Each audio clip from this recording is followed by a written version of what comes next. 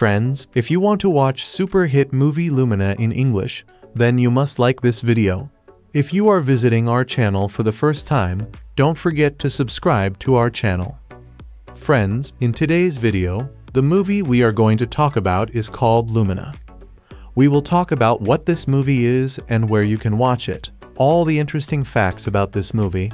In today's video, I am going to tell you. I am also going to give you all the information on which OTT platform or on which satellite channel you will get to watch this movie. Also, we will talk in detail about the technical department, music department, pre-production, filming, post-production, budget, box office collection of this film. We will also talk about the story of this film, and I will also give you a small review of the story of this film. Apart from this, we will discuss about the facts of this film, storyline, star cast, actors' performance in the film, and which character has played which role. That's why I request you friends to watch this video till the end, so let's start the video. Lumina is a 2024 American science fiction horror film written and directed by Gino McKoy. The film was released on July 12, 2024. The film is produced by Gino McKoy, Lynda McKoy, David Seychell, and Hudson McKoy. The production's editor is Tom Noble. Movie plot. Lumina narrates the story of Alex, whose girlfriend Tatiana disappears suddenly in a flash of a blinding light. Completely traumatized by the situation, Alex, along with his friends and a conspiracy theorist, embarks on a journey through a desert, during which they encounter unexpected challenges that compel them to fight for their lives and discover the truth that will change their lives. Cast: Eric Roberts as Tom. Eric Anthony Roberts is an American actor. In a career spanning over 50 years, Roberts has amassed more than 700 credits and appeared in blockbusters, independent films, television series, animation, short films, student films, and music videos. As of 2024, he is one of the most prolific English-speaking screen actors of all time. Roberts' career began with a leading role in King of the Gypsies 1978, for which he received his first Golden Globe Award nomination. He was nominated again at the Golden Globes for his acclaimed role as Paul Snider in Bob Fosse's Star 80 1983. Roberts' performance in Runaway Train 1985 as prison escapee Buck Majehe earned him a third Golden Globe nod and a nomination for the Academy Award for Best Supporting Actor. Notable films Roberts has appeared in include Raggedy Man 1981, The Pope of Greenwich Village 1984, By the Sword 1991, Final Analysis 1992, The Specialist 1994, The Cable Guy 1996, It's My Party 1996, Cecil B. Demented 2000, National Security 2003, A Guide to Recognizing Your Saints 26, The Dark Knight 2008, The Expendables 2010, Lovelace 2013, Inherent Vice 2014, The Human Centipede 3 2015, and Babylon 2022. A black belt in Taekwondo, Roberts also demonstrated his martial arts skills in the films Best of the Best 1989 and its sequel Best of the Best Roman II 1993. His varied television work includes being the only non-UK actor to play the Master in the 1996 Doctor Who television film, a main role on the sitcom Less Than Perfect 2005, as well as recurring roles on the NBC drama Heroes 27-2010, the CBS soap opera The Young and the Restless 2010-2011, the legal drama Suits 2014-2019, and the HBO series The Righteous Gemstones 2022. Eric Roberts' early life. Eric Anthony Roberts was born in Biloxi, Mississippi on April 18, 1956, to Betty Lou Bredemus and Walter Grady Roberts, one-time actors and playwrights, who met while touring with a production of George Washington's Slept Here for the Armed Forces. In 1963, they co-founded the Atlanta Actors and Writers Workshop in Atlanta off Juniper Street in Midtown. They ran a children's acting school in Decatur, Georgia. Roberts' mother became a church secretary and real estate agent, and his father was a vacuum cleaner salesman. Roberts' younger siblings, Julia Roberts, from whom he was estranged until 2004, and Lisa Roberts Gillen, are also actors. In 1971, Roberts' parents filed for divorce, which was finalized in early 1972. He stayed with his father, who died of cancer in March 1977 in Atlanta. After the divorce, his sisters moved with their mother to Smyrna, a suburb of Atlanta. In 1972, their mother married Michael Moats. In 1976, they had a daughter, Nancy Moats, who died February 9, 2014, at age 37, of an apparent drug overdose. Michael Moats was abusive and often unemployed. In 1983, she divorced Moats, citing cruelty. She later said that marrying him was the biggest mistake of her life. Eric Roberts' career. He made his acting debut in 1974. Appearing on the soap opera How to Survive a Marriage, he also appeared on the NBC daytime soap opera Another World, originating the role of Ted Bancroft from February 14 to June 17, 1977. Roberts received Golden Globe Award nominations for his early starring roles in King of the Gypsies 1978 and Star 80 1983. He was nominated for the Academy Award for Best Supporting Actor in 1985 for his role as the escaped convict Buck in the film Runaway Train. The award went to Don Ameche for Cocoon. In 1987, he won the Theatre World Award for his Broadway debut performance in Burn This.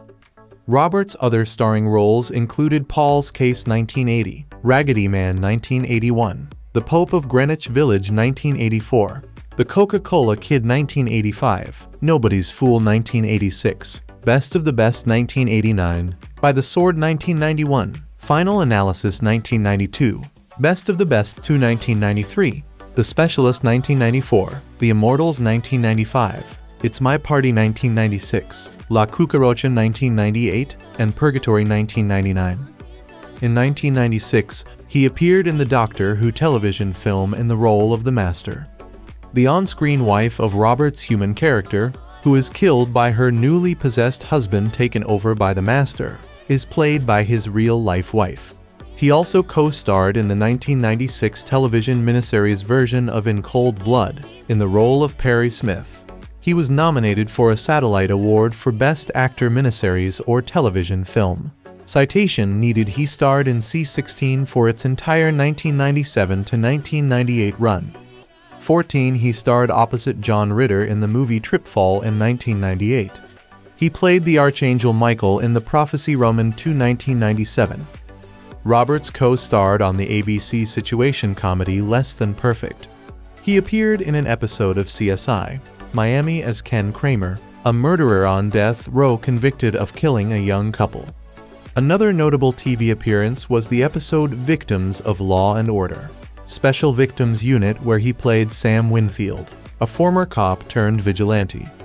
In the same year, he was also guest starred on The L Word as Gabriel McCutcheon, the father of Shane McCutcheon.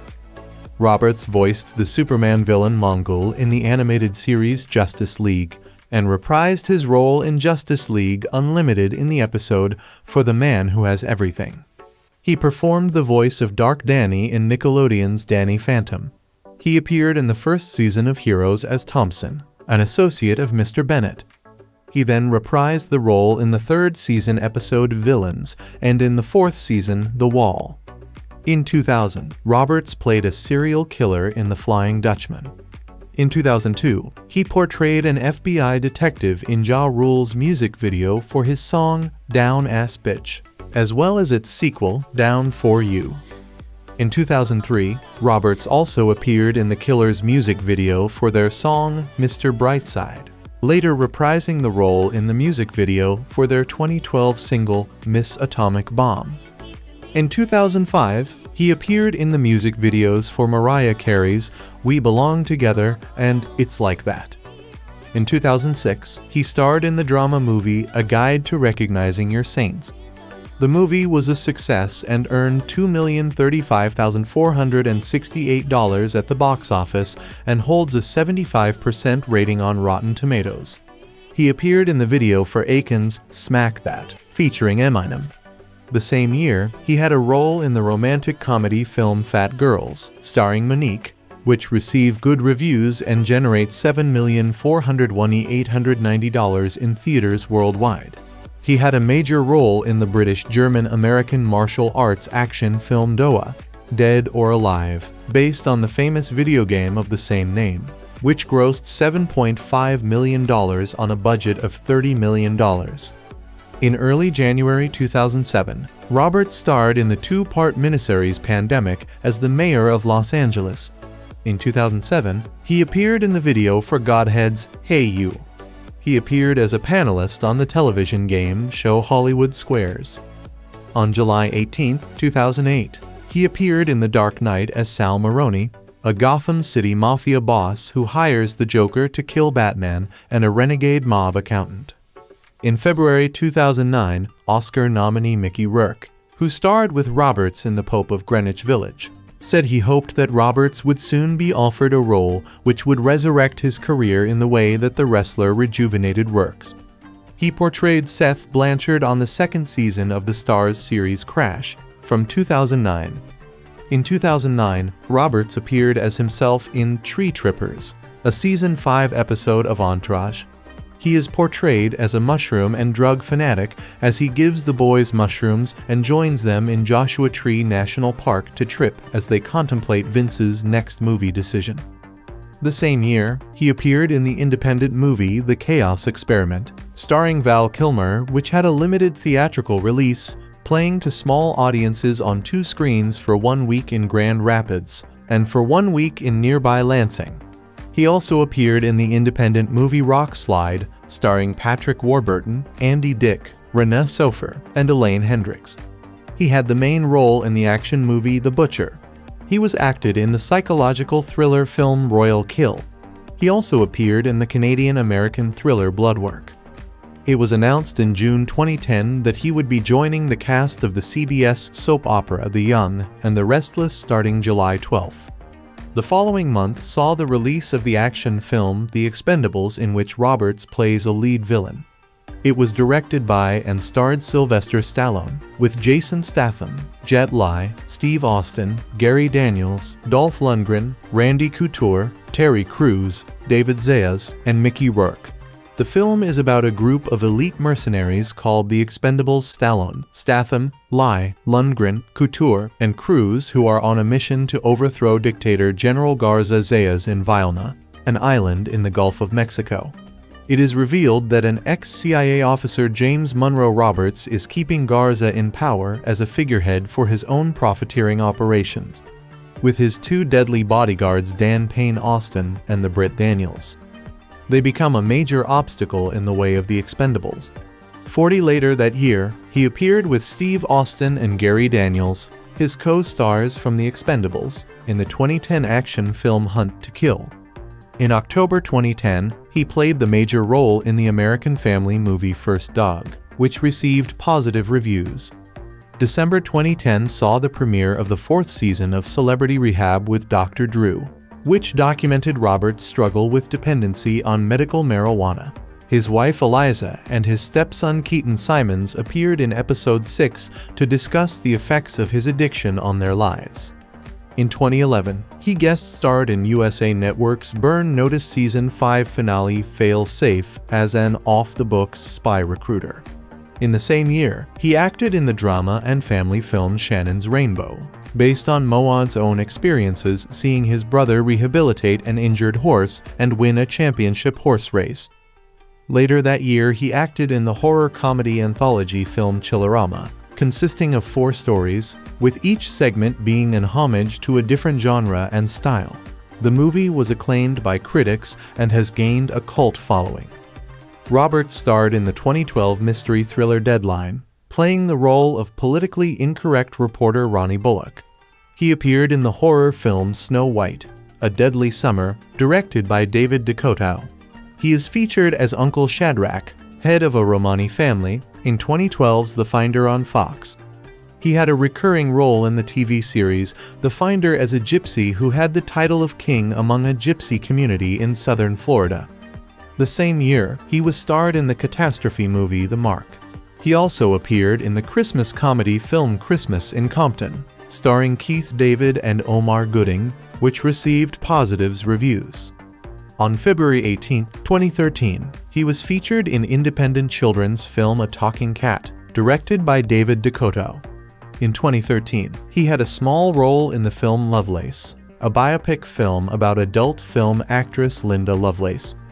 The film had its world premiere on January 22, 2013, at the 2013 Sundance Film Festival and opened in a limited release on August 9, 2013. The same year, he was starred in the movie Pop Star, including the actors Christian Serratos, Robert Adamson, Ross Thomas, and Rachel Brooks Smith. He had also in the drama film Before I Sleep, which received good critics and premiered in competition at the Heartland Film Festival on October 19, 2013. On November 1, 2013, he had a major role in the thriller drama film Assumed Killer, starring and produced by Casper Van Dien. The movie received good review and had the film 2 stars out of 5. On November 24, 2013, he had voiced in the short animated movie Dante's Hell Animated. In 2014, he starred in neo-noir period comedy drama film Inherent Vice, including Joaquin Phoenix, Josh Brolin, Owen Wilson, Catherine Waterston, Reese Witherspoon, Benicio del Toro, Gina Malone, Joanna Newsom, Jeannie Berlin, Maya Rudolph, Michael K. Williams, and Martin Short. Inherent Vice premiered at the New York Film Festival on October 4, 2014, and began a limited theatrical release in the United States on December 12, 2014. Critical reception was divided.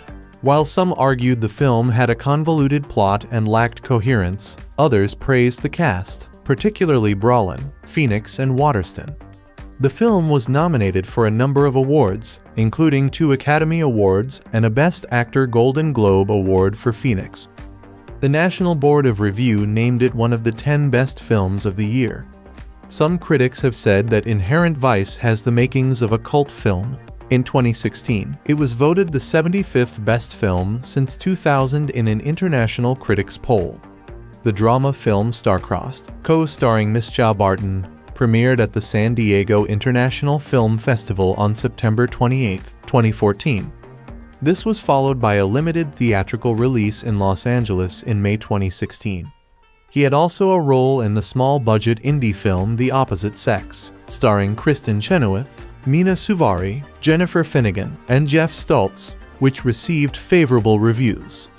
Between 2014 and 2015, Roberts played the recurring character Charles Forstman in the TV legal drama Suits.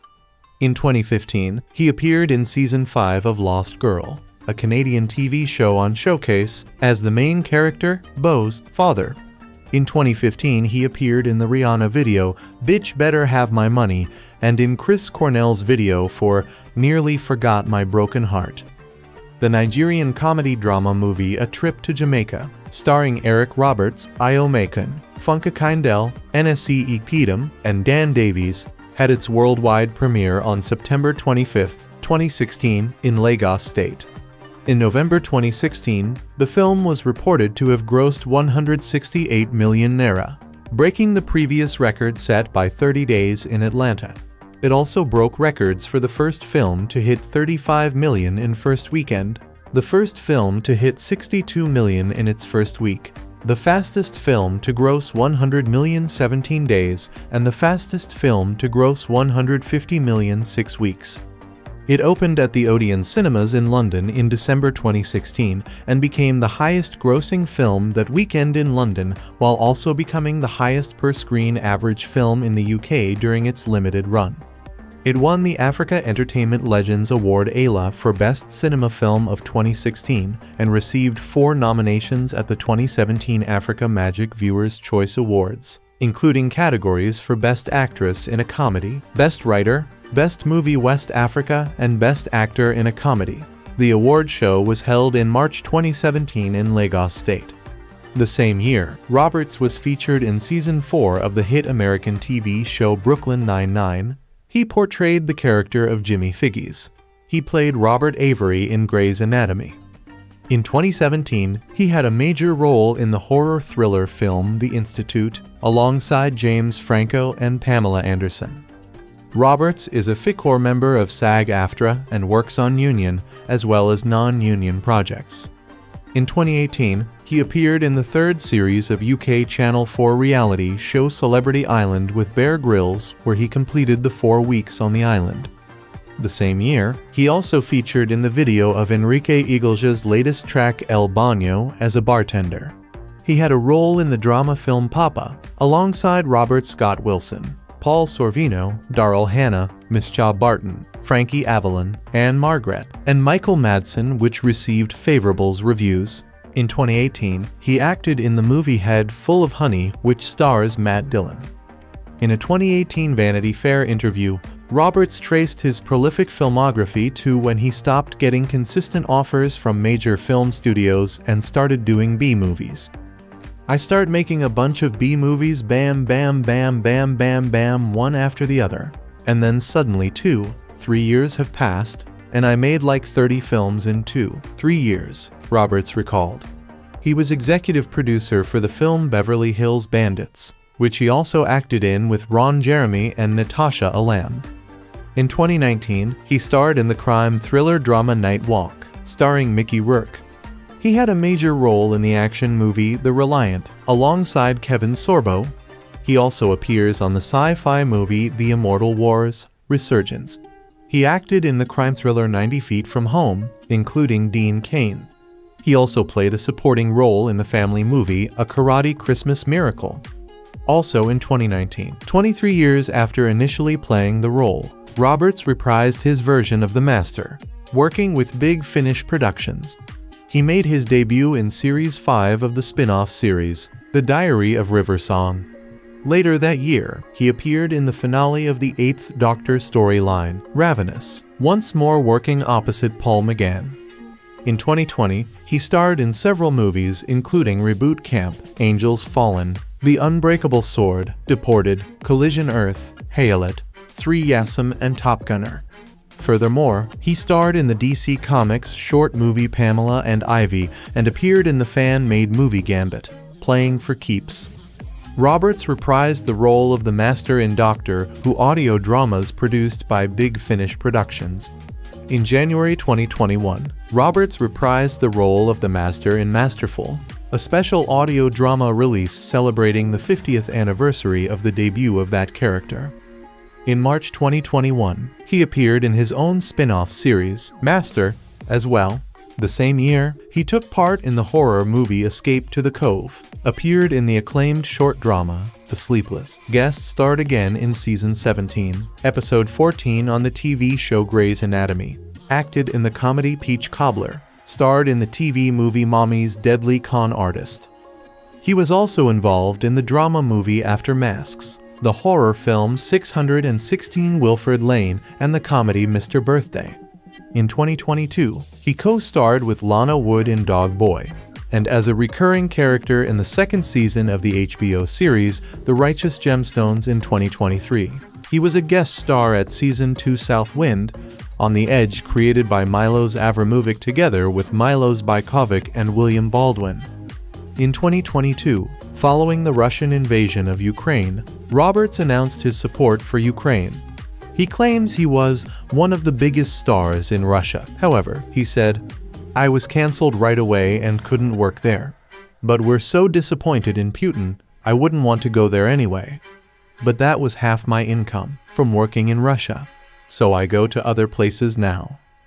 Roberts's memoir, Runaway Train, or The Story of My Life So Far, is scheduled to be published through St. Martin's Press on September 17, 2024. It was co-written with Vanity Fair contributor Sam Kashner. Ken Lawson as George, Emily Hall as Cher, Rupert Lazarus as Alex, Elena Williams as Tatiana, Andrea Tavada as Delia, Sydney Nicole Rogers as Patricia. Development. The process of bringing the film Lumina to life involved significant challenges. After numerous agencies were unable to commit to a director, the film's screenwriter, Gino McKoy, decided to direct the film himself. Together with his mother, Lynda, they secured a domestic-wide release service distribution deal in 2019 with entertainment studio Motion Pictures Freestyle Releasing, which would have covered 20 to 2,500 screens across the US and Canada, along with output deals with Lionsgate, Netflix, and FilmNation. However, after 18 months of negotiations, the outbreak of the COVID-19 pandemic brought the film economy to a standstill, resulting in the closure of theaters and the cessation of film production. This made a wide release infeasible. Despite these setbacks, the McKoys continued with pre-production and planned to revisit distribution after post-production. The financing for the film was secured through Lynda's longtime friend, David Seychell. During a planned trip to discuss the film's financing in July 2020, Seychell was critically injured in a private plane crash in the Colorado mountains. After weeks of treatment in Colorado and Toronto, Seychell began to recover, and his paper contract for Lumina was found intact at the crash site. Pre-production in Morocco. In Ouarzazate, director McKoy enlisted British DP Larry Smith, who had formerly worked with Stanley Kubrick. However, their journey to Marrakesh was interrupted by a call concerning threats against producer Lynda McKoy from service producer M, leading them to return to Ouarzazate. Upon arrival at Claw Studio, they found M orchestrating a strike, alleging the producer's non-payment of bills, while Lynda's persistent requests for invoices had been ignored. Proofs of correspondence and partial payments were subsequently presented. It was later revealed that M's assistant had been secretly storing the Moroccan crew's financial documents. On a single day, all cast and crew underwent COVID-19 testing due to producer Lynda McKoy's concerns about inadequate protocol adherence. Lynda and Hudson McKoy, the parents of the director, received falsely positive results. They then traveled to Marrakesh in a privately rented bus for retesting and self-isolated at the Opera Plaza Hotel. Concurrently, Gino rode in the production bus, serving as a decoy, attracting the attention of the authorities searching for the McKoys. Upon discovering McKoy's location, M directed police to their hotel room. The McKoys informed officials that the embassies of the UK, US, and Canada were aware of their situation and kept their predicament confidential from the crew at the Rotana Hotel. Subsequently, the local authorities ordered the closure of the Claw Studios for disinfection and quarantine. Amid the COVID-19 pandemic, this led to the halt of sci-fi set construction in Ouarzazate, and service producer M demanded payroll for the Moroccan team during the studio shutdown. In Marrakesh's Rotana Hotel, pre-production occurred in a secure environment. However, 5 actors from the US and UK ceased their involvement prematurely, despite ongoing contracts. In an unprecedented event in Hollywood history, director Gino G.H. McKoy identified this as a planned act to undermine Lumina. The actors retained their compensation, representing a unique case of potential project sabotage beyond just financial issues. In 2020, SAG-AFTRA instructed its members to avoid working on the film Lumina, which allegedly failed to comply with required COVID-19 safety standards as per the union's Global Rule 1, making it one of the few movies to proceed without union support. Filming. Lumina was filmed in Marrakesh, Ouarzazate, Agafay, and the Atlas Mountains areas of Morocco. The sci-fi sets were built at the Claw Studios in Ouarzazate. Despite the challenges posed by the COVID-19 pandemic, the production was able to navigate the obstacles and proceed with filming. Reception. On the review aggregator website Rotten Tomatoes, 0% of 11 critics' reviews are positive, with an average rating of 2.2. Brian Tolerico of RogerEbert.com gave the film 0 out of 4 stars and wrote, "There are bad movies, there are really bad movies, and then there's Lumina. A film so breathtaking in its overall incompetence that one starts to wonder if it's not intentionally so in the hope of being the next The Room or Birdemic." How else to explain some of the laughable shot choices, inconsistent characters, nonsensical plotting, and dialogue that sounds like it was either produced by AI or Google Translate of a script written in another language? Michael Nordine of Variety also gave the film a negative review, writing, "Its ambitions are lofty, but they're also undermined at nearly every turn by chintzy visual effects that prove more distracting than immersive and uniformly wooden performances. It wants to be a space opera, but is closer to a soap opera, albeit one that would air on Sci-Fi rather than CBS. Luminamovie review. There are bad movies, there are really bad movies, and then there's Lumina, a film so breathtaking in its overall incompetence that one starts to wonder if it's not intentionally so in the hope of being the next The Room or Birdemic. How else to explain some of the laughable shot choices, inconsistent characters, nonsensical plotting, and dialogue that sounds like it was either produced by AI or Google Translate of a script written in another language. One of the hardest working men in the history of his industry, Eric Roberts, pops in and out for a matter of minutes, able to elevate the flick slightly with his playful line readings before even his scene gets sucked into the tractor beam of idiocy that this film seems to willfully embrace.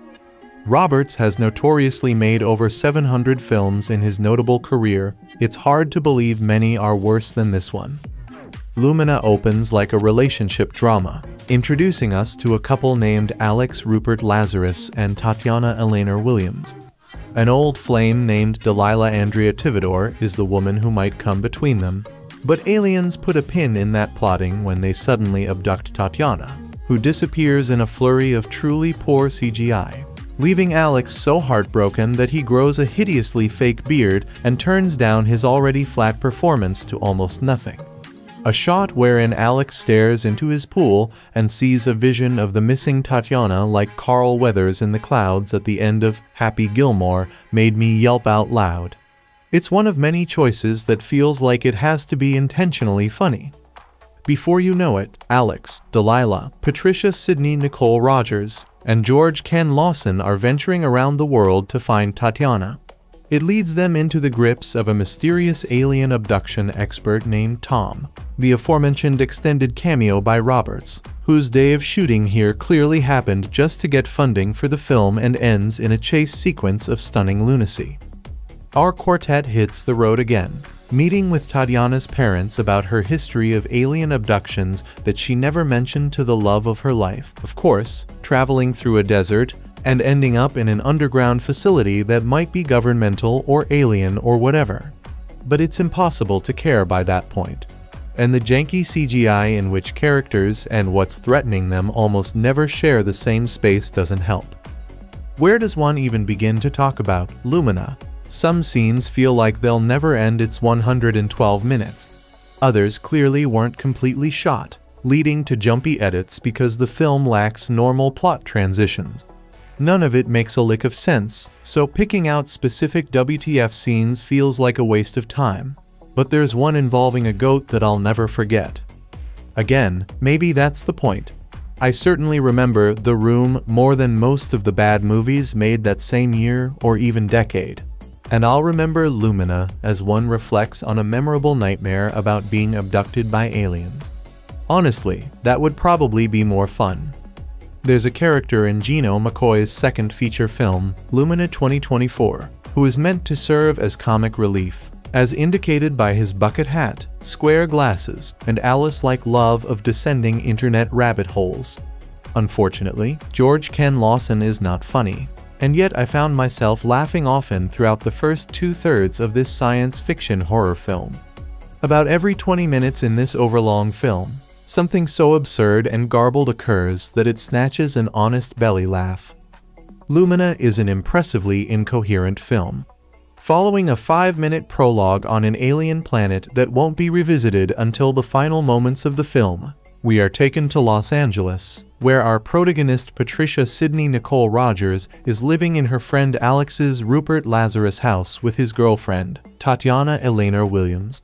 After throwing a party attended by Alex's old flame Delilah Andrea Tivada, Tatiana gets abducted by an otherworldly light, leaving Alex and his friends to go on a dangerous quest to uncover a government conspiracy. That abduction sequence was the first signal that Lumina may be so absurd as to be worthwhile. With an opening involving a space-suited being finding an overturned buggy that leads into a spectacular La House party, it was anyone's guess how these two sequences would connect. Then, a massive, violent explosion occurs where liquids freeze in the air and a jogger, who we never see again, is given ample screen time. It's inexplicable and extremely disorienting. Presumably, Tatiana has been abducted, but it's so unclear that I assumed she had been reduced to the lump of coal smoldering where she was standing. However, I still enjoyed it. It was like falling asleep while scrolling Instagram and waking up on some never-before-seen part of the internet. You're confused, but may as well keep watching. I wanted to see the next wild sequence. And I wanted to find out if there is any situation that would prevent Tatiana from whipping out her cell phone and filming with two hands like a toddler. Spoiler, there's no such situation. Despite my hopes, those bizarre moments get less and less fun. Despite my hopes, these bizarre moments get less and less fun. I should have known. In that prologue, a strange camera movement tilts the frame at an angle. At first, I thought this was the grade of the alien plant, a huge slant. Later, I finally realized it was a metaphor for the film, the quality of which kept going down. Lumina's ridiculousness wears out in the final third, which lurches into a dull shell of a haunted house movie as the four main characters run from one alien base to another. It's pretty obvious that the passable VFX at the start of the movie ate much of the budget, and we're left with CGI that would make the animators behind Sharknado blush. Based on some of the lines, I think many effects were added at the 11th hour. Several scenes are clearly missing from the film. It's particularly noticeable during the ending. Edits start and stop so that you can't see what's happening on screen. Dialogue is heavily added, and characters arrive and leave with little explanation. Eric Roberts does his best as Tom, an alien conspiracy theorist, but once he goes mad and starts swinging a shovel, he's all but forgotten. The best B-movies still resolve their plots by the finale, but Lumina ends with a depressing thud and then cuts to an imagined scene of Tatiana and Alex kissing, set to a cheer-worthy love song. That closing song is actually pretty good. All the music in Lumina is. There's a scene of the gang trying to use an aux cord in an RV, but unexplained interference forces them to listen to the radio, which they also cannot shut off. Despite being annoyed initially, everyone in the vehicle slowly begins bobbing their heads and snapping their fingers until everyone is dancing. This lasts for over 2 minutes and George says, "Shazam that one." Other information about this film. There's ambition exceeding your grasp, and then there's Lumina, the brainchild of writer-director-producer Gino McKoy, who also wrote several songs appearing on the soundtrack. This alien abduction drama could have used more time on the mothership. The film itself can be likened to a low-flying spacecraft assembled from mismatched parts belonging to other, more fully realized sci-fi flicks. Where Close Encounters of the Third King hovers gracefully, Lumina crash lands. Its ambitions are lofty, but they're also undermined at nearly every turn by chintzy visual effects that prove more distracting than immersive and uniformly wooden performances. It wants to be a space opera, but is closer to a soap opera, albeit one that would air on Sci-Fi rather than CBS. The first few scenes alternate between spacey sci-fi and earthbound relationship drama, initially in a way that leaves you guessing as to how these narrative strands are connected and whether they even belong in the same movie. They do, but it takes so long for them to intertwine that you might lose interest by the time it happens. At the heart of it all are Alex Rupert Lazarus and Tatiana Elena Williams, a couple whose romantic idyll is upended first by the arrival of his former flame Delilah Andrea Tivadar, and then by lights in the sky that beam Tatiana up and leave no trace of her behind. He's understandably distraught, but Lumina gives us little reason to be similarly invested in her fate. That's in spite of some truly schmaltzy musical cues that work hard to communicate what the actors can't. But here as elsewhere, Lumina overplays its hand. At the other end of the spectrum is a recurring musical motif that sounds suspiciously similar to the main theme from Sicario, another instance of the film's attempts at emotional captivation having the opposite effect. It is unintentionally funny at times. However, as when, a few minutes after the disappearance, Enough time has passed for Alex to be sporting a depression beard so comically bushy it would make Jeremiah Johnson blush. After receiving little help from the authorities, he decides to look for her himself, an ostensibly reasonable idea that Patricia and Delilah react to as though it's the worst plan they've ever heard. Which in the conspiracy-laden world of Lumina, it may well be. He eventually comes to believe that she's been taken to a deep underground military base, which one might also refer to by its acronym, DUMB. Special mention is owed to Eric Roberts, chewing scenery in the single-scene role of a sagacious cowboy claiming to be privy to top-secret information that they don't want the rest of us to know about. He's responsible for the crucial second-act exposition dump, which in this case doesn't actually clarify much. One gets the impression that the actor was on set for a single day and is responsible for an outsized portion of the budget, which might explain why the special effects look the way they do. The film makes its intentions explicit by ending with an intertitle about alien abduction statistics, making it the rare message movie about UFOs, extraterrestrials, and what happens to those who dare to seek out answers. And while the truth may be out there, it certainly isn't in Lumina. Some science fiction thrillers are inspired by Alien.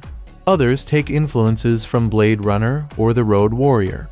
Lumina is the first one I can think of that feels like it's drawing inspiration from the 2010 Turkey skyline, at least in the early going. Both movies open with parties populated by vapid people who have very little of interest to say, rudely interrupted by abduction-minded aliens. Typical of writer-director Gino McKoy's haphazard approach, our protagonist at first appears to be Patricia Sidney Nicole Rogers, but the key character comes to be Alex Rupert Lazarus, who's hosting the bash at his fancy house, though it's never explained how he's able to afford it. The guests include his new girlfriend Tatiana Elena Williams, who says, "We're not going to let anything come between us," foreshadowing, and Alex's ex Delilah Andrea Tividar. Before we can start to care about any of this bunch, there are weird power fluctuations and lights in the sky, and Tatiana disappears in a flash of fire. An undisclosed amount of time later, but enough that Alex now sports a ridiculous-looking big fake beard. He's still obsessed with uncovering the truth about what happened to Tatiana. He believes she has been stolen by extraterrestrials and sets out to track her down, accompanied by Patricia, Delilah, who would seem to prefer Tatiana not be found, if you get my drift, and Alex's pal George Ken Lawson. This takes us to about the movie's 40-minute mark, and everything that happens to this point could have easily been told in half that time. Instead, we have to sit through unnecessary small talk and people getting dressed and walking down halls. And throughout Lumina, shots and scenes are consistently drawn out longer than they should be. It really feels like McKoy, who also produced with 2 family members, was his own editor, with no one on hand to tell him to pick up the pace, and I was frankly flabbergasted when the end credits revealed the editor was Tom Noble, who won an Oscar for Witness and was nominated for another for Thelma and Louise. Anyway, the quartet hit the road and pay a visit to Tom, a former government operative and UFO conspiracy nut job overplayed by Eric Roberts, the one familiar actor here and Lumina's marquee bait, albeit with less than 10 minutes of screen time. Realizing they're being followed by some men in black, they decide to go off the beaten path, but stop at a mall to go clothes shopping first. Then it's off to Morocco, where the entire movie was filmed, for a visit to Tatiana's parents, and then into the desert, where scenes of the group bopping to a lousy rock song on their RV's radio and George showing Patricia pictures of his volunteer work do not exactly help build the desired tension.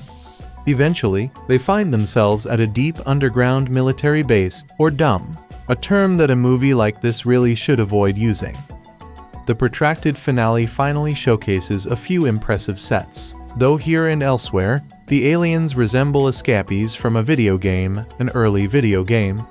Yet they're no less artificial than the dialogue spoken by the leads, none of whom are terribly persuasive in any event. The press notes reveal that McKoy lost his entire ensemble during pre-production and had to recast everyone in a week, which is very easy to believe.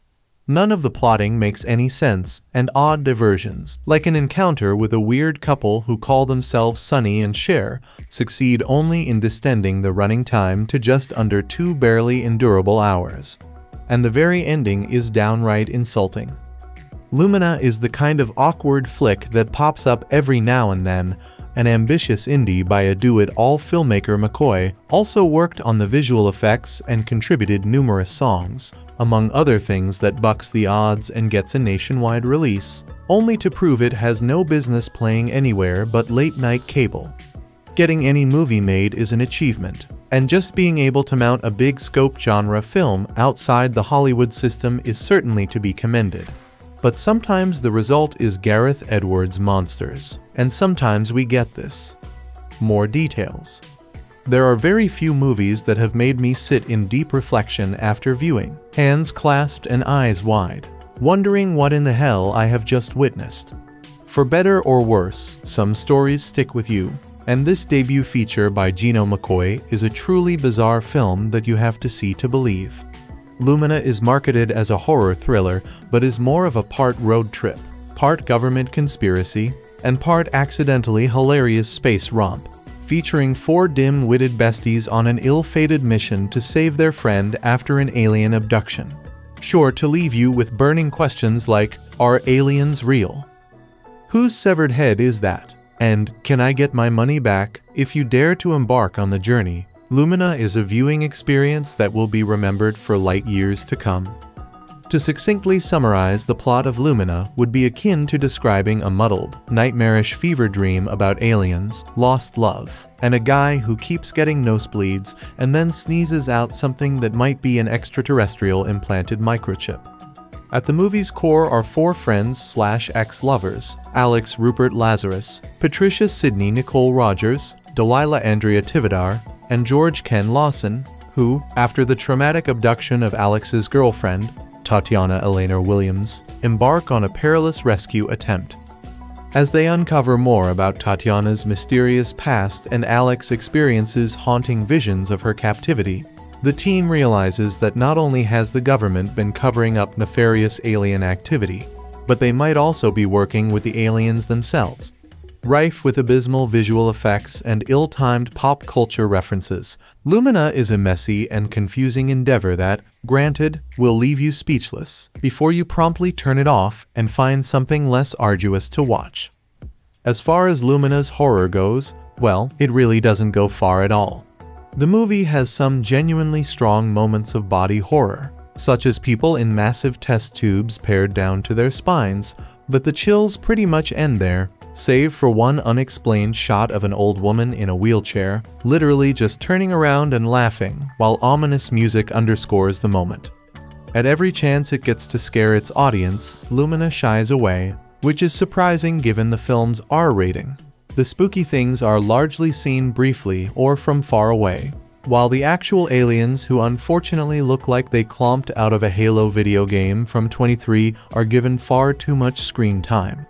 Thankfully, the movie also shies away from sensuality, including a seemingly inevitable team hookup from which the director mercifully refrained. The pacing of the film is just as peculiar, with long stretches passing where virtually nothing happens. Much like the script itself, the characters trudging through Lumina are aimless and, unfortunately, pretty boring. They do little other than walk around and sob. But to be fair, the actors doing the walking and sobbing are truly giving it their all. The real problem with these characters is that the women are given virtually nothing to do besides be hot and get abducted. While none of the protagonists are real scene stealers, Alex is at least portrayed as a somewhat heroic rescuer, while George is his quirky, flirty sidekick. Meanwhile, Tatiana only gets a few minutes of screen time to hang out with her boyfriend before she disappears in a blinding flash of light, not before there's a gratuitous ass shot of her in a swimsuit.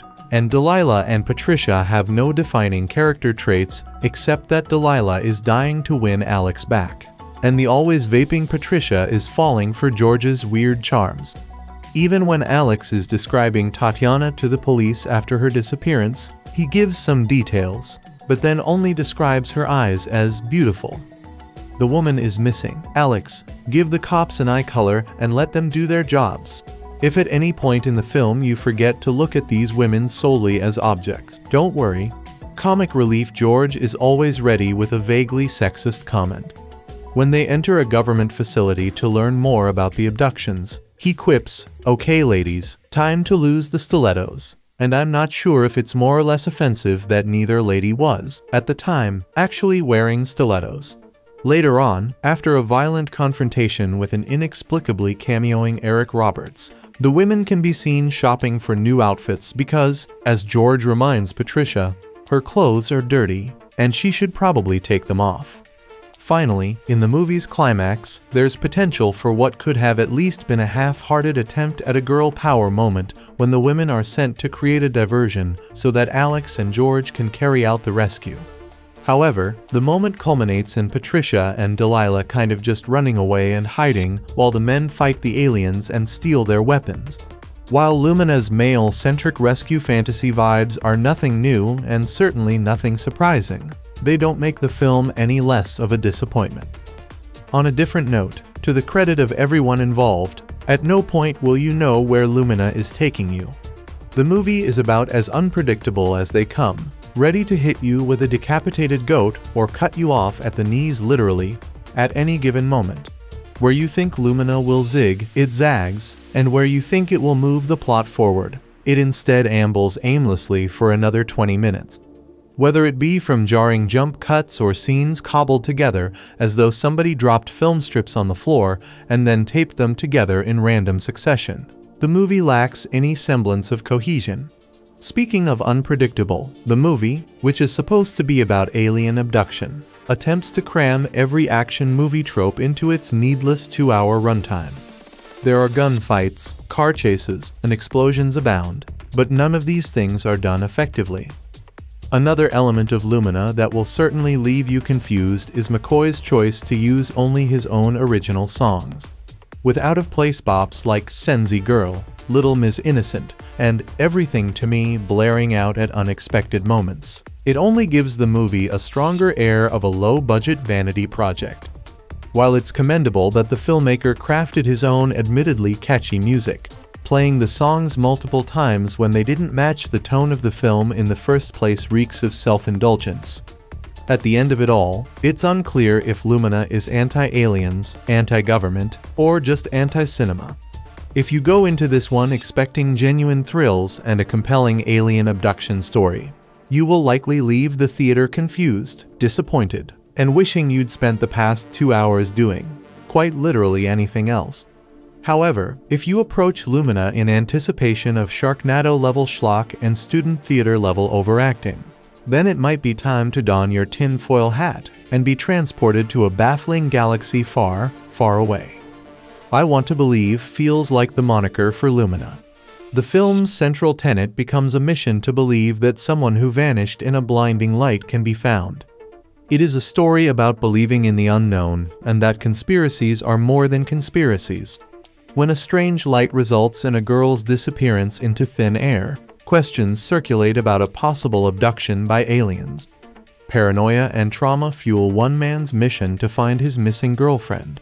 The stakes are high, and a web of conspiracies are exciting plot threads, except when they are plain like vanilla. I wanted to believe Lumina could be something promising, but this overstuffed and tonally cluttered story plays like a hackneyed episode of a CW show from years ago. From the start, there is an issue with the script. The tone of the film is a jumbled mess. On the one hand, the film proposes to be a thriller, with the influences of aliens and government conspiracies. But then, on the other hand, the film slows its pace to almost a baby-like crawl and injects forced drama and love triangles. The story stems from Rupert Lazarus leading his friends to find his missing girlfriend, Tatiana Elena Williams. It almost takes on a teen drama fever dream, with moody characters, periods of melancholy, and staring at the swimming. Mixing genres never hurt anyone, but poor execution can be a whopper. For the cast's part, many of them are playing it more seriously than the material has to offer. The film wants to be a straightforward thriller, but the characters are thin sketches and often embrace the cliché. The flimsy nature of the script dampens any attempts at seriousness. Only 2 actors embrace the material for what it is and deliver memorable performances. First is Ken Lawson, who plays the self-described conspiracy theorist George. The second is Eric Roberts, who hams it up as Tom, an ex-government employee who seems to be teetering on the edge. Both imbue a sense of fun that is otherwise missing from this exploit. That is not to dismiss the other players in the ensemble, but the film lacks any hard-fought motivation other than the superficial actions in the script. The pacing, as a result, feels tedious.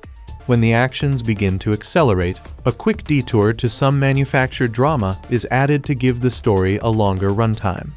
These efforts provide little in terms of characterization or moving the story forward to anything surprising. Audiences may find themselves waiting for Scully and Mulder to pop up and liven the pace, because, at times, the film strives to be like The X-Files, but it feels more like clunky fan fiction. Lumina starts in the desert and then works backward through a flashback until we arrive at the present. The journey zigzags from modernistic mansions to cluttered government warehouses before finally arriving in the desert wasteland.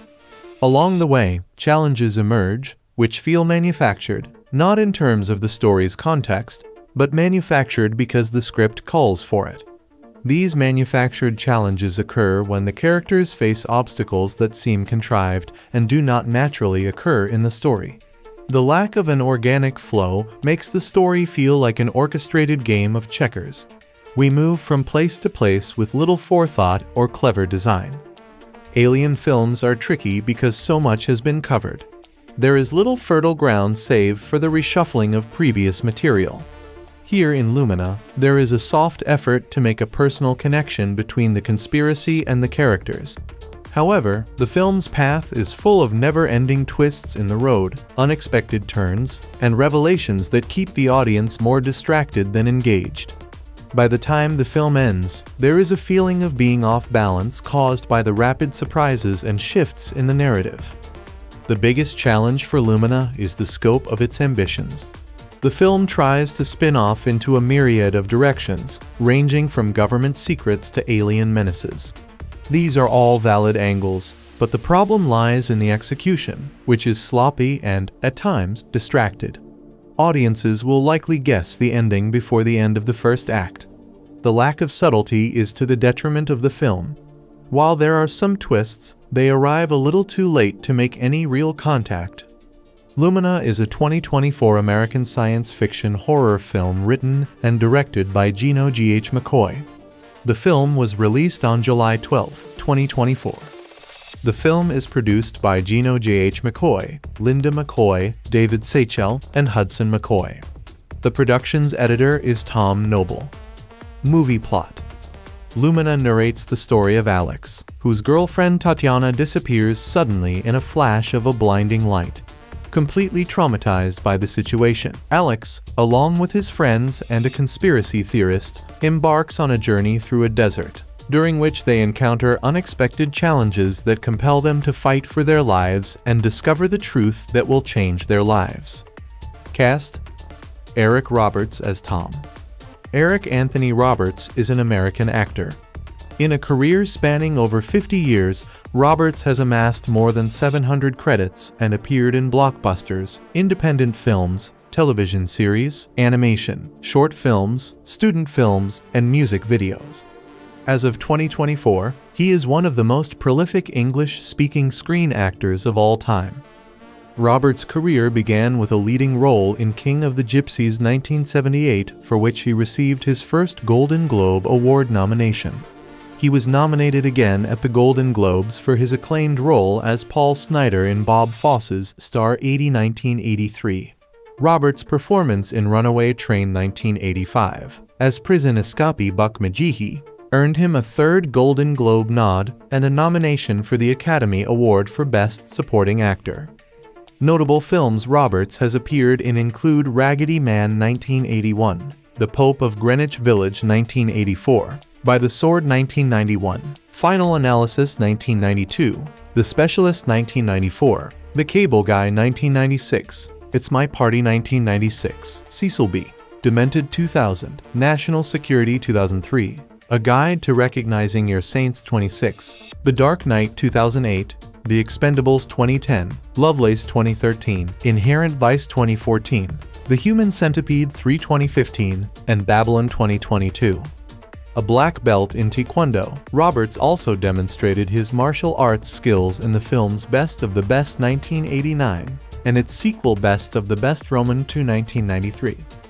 His varied television work includes being the only non-UK actor to play the Master in the 1996 Doctor Who television film, a main role on the sitcom Less Than Perfect 2005, as well as recurring roles on the NBC drama Heroes 27-2010, the CBS soap opera The Young and the Restless 2010-2011, the legal drama Suits 2014-2019, and the HBO series The Righteous Gemstones 2022. Eric Roberts' early life. Eric Anthony Roberts was born in Biloxi, Mississippi on April 18, 1956, to Betty Lou Bredemus and Walter Grady Roberts, one-time actors and playwrights, who met while touring with a production of George Washington's Slept Here for the Armed Forces. In 1963, they co-founded the Atlanta Actors and Writers Workshop in Atlanta off Juniper Street in Midtown. They ran a children's acting school in Decatur, Georgia. Roberts' mother became a church secretary and real estate agent, and his father was a vacuum cleaner salesman. Roberts' younger siblings, Julia Roberts, from whom he was estranged until 2004, and Lisa Roberts Gillen, are also actors. In 1971, Roberts' parents filed for divorce, which was finalized in early 1972. He stayed with his father, who died of cancer in March 1977 in Atlanta. After the divorce, his sisters moved with their mother to Smyrna, a suburb of Atlanta. In 1972, their mother married Michael Moats. In 1976, they had a daughter, Nancy Moats, who died February 9, 2014, at age 37, of an apparent drug overdose. Michael Moats was abusive and often unemployed. In 1983, she divorced Moats, citing cruelty. She later said that marrying him was the biggest mistake of her life. Eric Roberts' career. He made his acting debut in 1974. Appearing on the soap opera How to Survive a Marriage, he also appeared on the NBC daytime soap opera Another World, originating the role of Ted Bancroft from February 14 to June 17, 1977.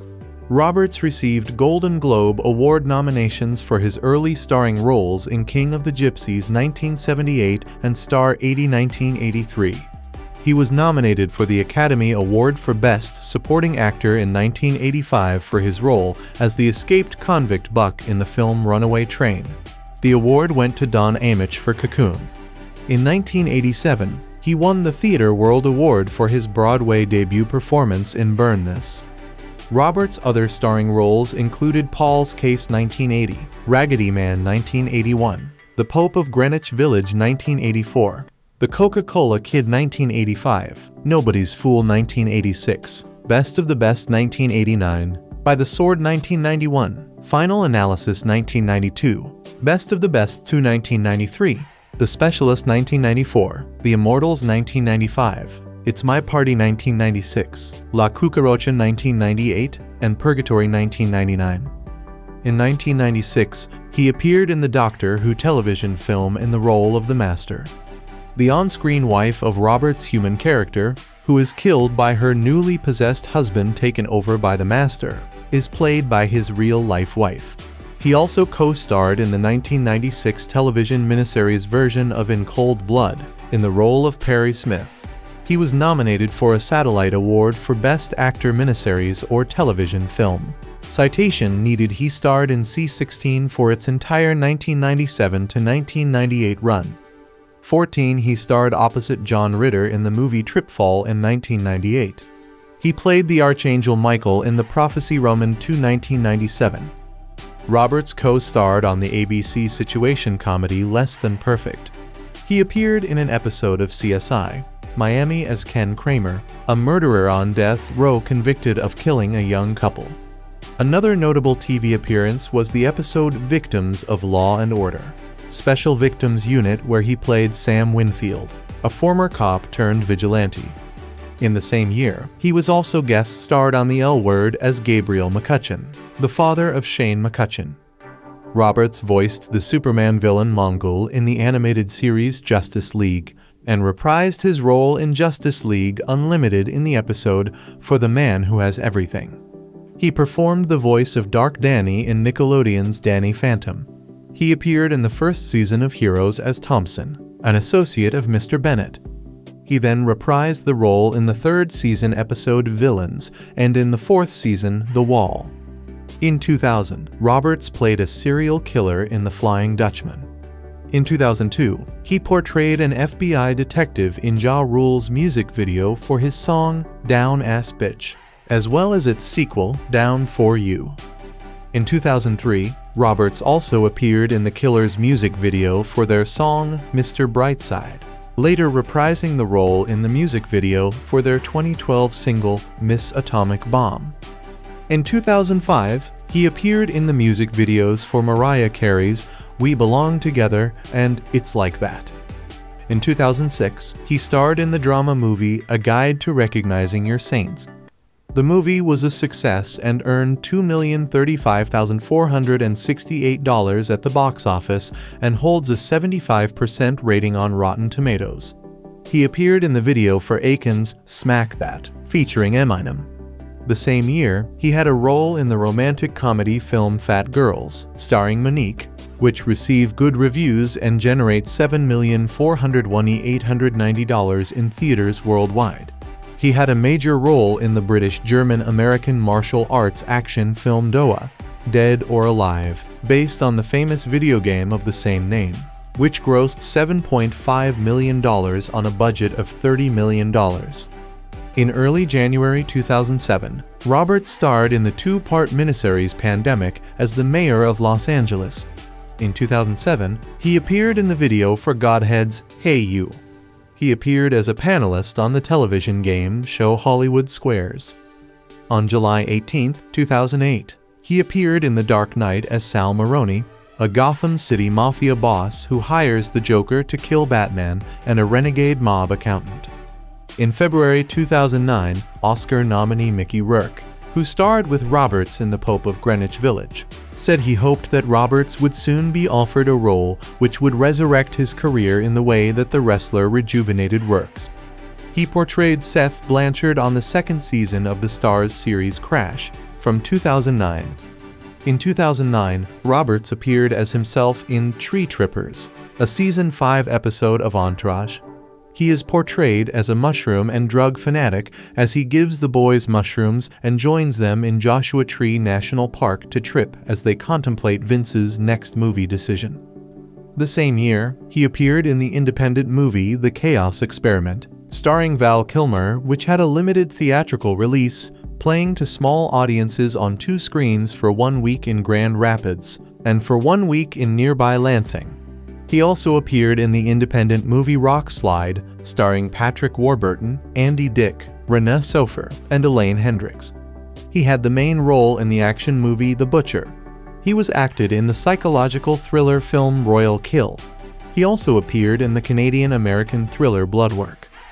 It was announced in June 2010 that he would be joining the cast of the CBS soap opera The Young and the Restless starting July 12th. The following month saw the release of the action film The Expendables, in which Roberts plays a lead villain. It was directed by and starred Sylvester Stallone, with Jason Statham, Jet Li, Steve Austin, Gary Daniels, Dolph Lundgren, Randy Couture, Terry Crews, David Zayas, and Mickey Rourke.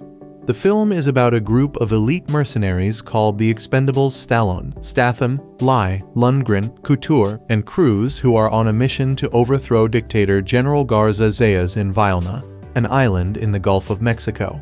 It is revealed that an ex-CIA officer, James Monroe Roberts, is keeping Garza in power as a figurehead for his own profiteering operations, with his 2 deadly bodyguards Dan Payne Austin and the Britt Daniels.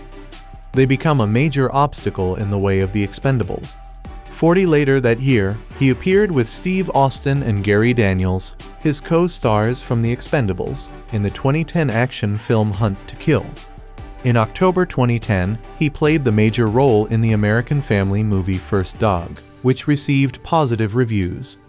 December 2010 saw the premiere of the 4th season of Celebrity Rehab with Dr. Drew, which documented Robert's struggle with dependency on medical marijuana. His wife Eliza and his stepson Keaton Simons appeared in episode 6 to discuss the effects of his addiction on their lives. In 2011, he guest-starred in USA Network's Burn Notice Season 5 finale Fail Safe as an off-the-books spy recruiter. In the same year, he acted in the drama and family film Shannon's Rainbow, based on Moad's own experiences seeing his brother rehabilitate an injured horse and win a championship horse race. Later that year, he acted in the horror comedy anthology film Chillerama, consisting of 4 stories, with each segment being an homage to a different genre and style.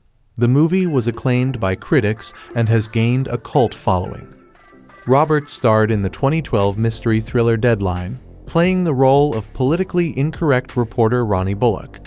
He appeared in the horror film Snow White, A Deadly Summer, directed by David Duchovny. He is featured as Uncle Shadrach, head of a Romani family, in 2012's The Finder on Fox. He had a recurring role in the TV series The Finder as a gypsy who had the title of king among a gypsy community in southern Florida. The same year, he was starred in the catastrophe movie The Mark. He also appeared in the Christmas comedy film Christmas in Compton, starring Keith David and Omar Gooding, which received positive reviews. On February 18, 2013, he was featured in independent children's film A Talking Cat, directed by David Duchovny. In 2013, he had a small role in the film Lovelace, a biopic film about adult film actress Lynda Lovelace. The film had its world premiere on January 22, 2013, at the 2013 Sundance Film Festival and opened in a limited release on August 9, 2013. The same year, he was starred in the movie Pop Star, including the actors Christian Serratos, Robert Adamson, Ross Thomas, and Rachel Brooks Smith. He had also in the drama film Before I Sleep, which received good critics and premiered in competition at the Heartland Film Festival on October 19, 2013. On November 1, 2013, he had a major role in the thriller drama film Assumed Killer, starring and produced by Casper Van Dien. The movie received good review and had the film 2 stars out of 5. On November 24, 2013, he had voiced in the short animated movie Dante's Hell Animated. In 2014, he starred in neo-noir period comedy drama film Inherent Vice, including Joaquin Phoenix, Josh Brolin, Owen Wilson, Catherine Waterston, Reese Witherspoon, Benicio del Toro, Gina Malone, Joanna Newsom, Jeannie Berlin, Maya Rudolph, Michael K. Williams, and Martin Short. Inherent Vice premiered at the New York Film Festival on October 4, 2014, and began a limited theatrical release in the United States on December 12, 2014. Critical reception was divided. While some argued the film had a convoluted plot and lacked coherence, others praised the cast, particularly Brolin, Phoenix, and Waterston. The film was nominated for a number of awards, including 2 Academy Awards and a Best Actor Golden Globe Award for Phoenix. The National Board of Review named it one of the 10 best films of the year. Some critics have said that Inherent Vice has the makings of a cult film. In 2016, it was voted the 75th best film since 2000 in an international critics poll. The drama film Starcrossed, co-starring Mischa Barton, premiered at the San Diego International Film Festival on September 28, 2014. This was followed by a limited theatrical release in Los Angeles in May 2016. He had also a role in the small-budget indie film The Opposite Sex, starring Kristen Chenoweth, Mina Suvari, Jennifer Finnegan, and Jeff Stoltz, which received favorable reviews. Between 2014 and 2015, Roberts played the recurring character Charles Forstman in the TV legal drama Suits. In 2015, he appeared in Season 5 of Lost Girl, a Canadian TV show on Showcase, as the main character, Beau's father. In 2015, he appeared in the Rihanna video Bitch Better Have My Money and in Chris Cornell's video for Nearly Forgot My Broken Heart. the Nigerian comedy-drama movie A Trip to Jamaica, starring Eric Roberts, Io Macon, Funke Kindell, Nsé Ikpidum, and Dan Davies, had its worldwide premiere on September 25, 2016, in Lagos State. In November 2016, the film was reported to have grossed 168 million naira, breaking the previous record set by 30 Days in Atlanta.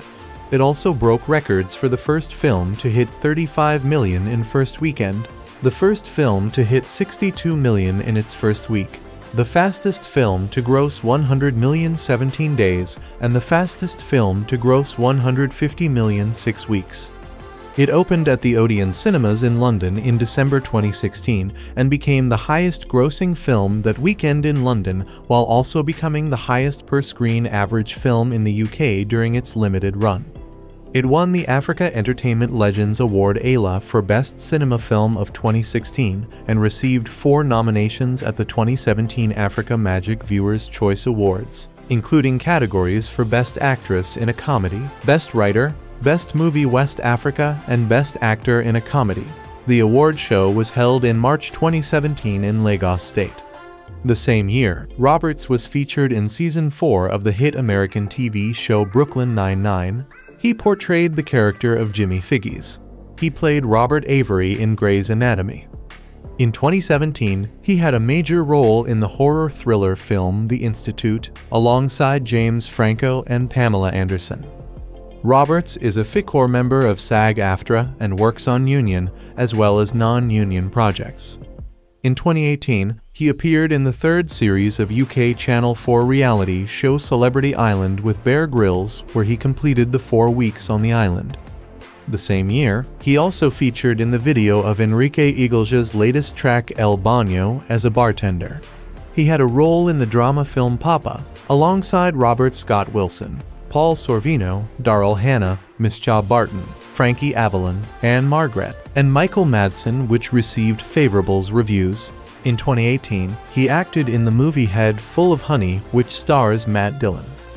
In a 2018 Vanity Fair interview, Roberts traced his prolific filmography to when he stopped getting consistent offers from major film studios and started doing B-movies.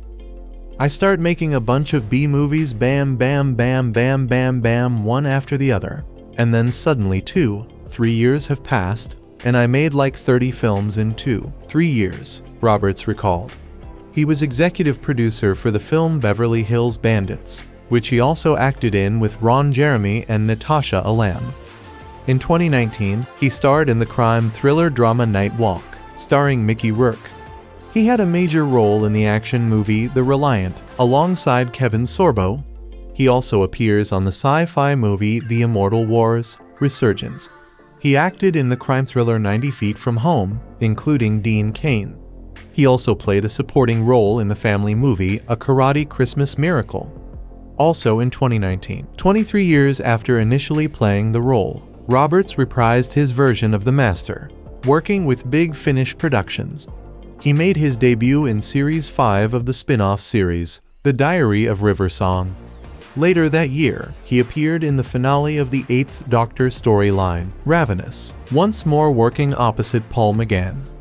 In 2020, he starred in several movies including Reboot Camp, Angels Fallen, The Unbreakable Sword, Deported, Collision Earth, Hayalet, 3 Yassam, and Top Gunner. Furthermore, he starred in the DC Comics short movie Pamela and Ivy and appeared in the fan-made movie Gambit, Playing for Keeps. Roberts reprised the role of the Master in Doctor Who audio dramas produced by Big Finish Productions. In January 2021, Roberts reprised the role of the Master in Masterful, a special audio drama release celebrating the 50th anniversary of the debut of that character. In March 2021, he appeared in his own spin-off series, Master, as well. The same year, he took part in the horror movie Escape to the Cove, appeared in the acclaimed short drama, The Sleepless, guest-starred again in Season 17, Episode 14 on the TV show Grey's Anatomy, acted in the comedy Peach Cobbler, starred in the TV movie Mommy's Deadly Con Artist. He was also involved in the drama movie After Masks, the horror film 616 Wilfred Lane, and the comedy Mr. Birthday. In 2022, he co-starred with Lana Wood in Dog Boy, and as a recurring character in the second season of the HBO series The Righteous Gemstones in 2023. He was a guest star at Season 2 South Wind, On the Edge, created by Milos Avramovic together with Milos Bajkovic and William Baldwin. In 2022, following the Russian invasion of Ukraine, Roberts announced his support for Ukraine. He claims he was one of the biggest stars in Russia. However, he said, "I was cancelled right away and couldn't work there. But we're so disappointed in Putin, I wouldn't want to go there anyway. But that was half my income from working in Russia, so I go to other places now." Roberts' memoir, Runaway Train, or The Story of My Life So Far, is scheduled to be published through St. Martin's Press on September 17, 2024. It was co-written with Vanity Fair contributor Sam Kashner, Ken Lawson as George, Emily Hall as Cher, Rupert Lazarus as Alex, Elena Williams as Tatiana, Andrea Tavada as Delia, Sydney Nicole Rogers as Patricia. Development. The process of bringing the film Lumina to life involved significant challenges. After numerous agencies were unable to commit to a director, the film's screenwriter, Gino McKoy, decided to direct the film himself. Together with his mother, Lynda, they secured a domestic-wide release service distribution deal in 2019 with entertainment studio Motion Pictures Freestyle Releasing, which would have covered 20 to 2,500 screens across the US and Canada, along with output deals with Lionsgate, Netflix, and FilmNation. However, after 18 months of negotiations, the outbreak of the COVID-19 pandemic brought the film economy to a standstill, resulting in the closure of theaters and the cessation of film production. This made a wide release infeasible.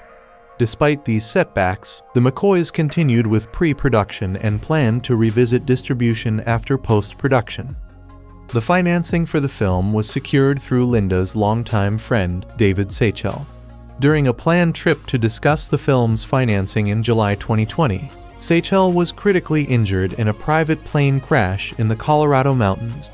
After weeks of treatment in Colorado and Toronto, Seychell began to recover, and his paper contract for Lumina was found intact at the crash site. Per-production in Morocco. In Ouarzazate, director McKoy enlisted British DP Larry Smith, who had formerly worked with Stanley Kubrick. However, their journey to Marrakesh was interrupted by a call concerning threats against producer Lynda McKoy from service producer M, leading them to return to Ouarzazate. Upon arrival at Claw Studio, they found M orchestrating a strike, alleging the producer's non-payment of bills, while Lynda's persistent requests for invoices had been ignored. Proofs of correspondence and partial payments were subsequently presented. It was later revealed that M's assistant had been secretly storing the Moroccan crew's financial documents. On a single day, all cast and crew underwent COVID-19 testing due to producer Lynda McKoy's concerns about inadequate protocol adherence. Lynda and Hudson McKoy, the parents of the director, received falsely positive results. They then traveled to Marrakesh in a privately rented bus for retesting and self-isolated at the Opera Plaza Hotel. Concurrently, Gino rode in the production bus, serving as a decoy, attracting the attention of the authorities searching for the McKoys. Upon discovering McKoy's location, M directed police to their hotel room.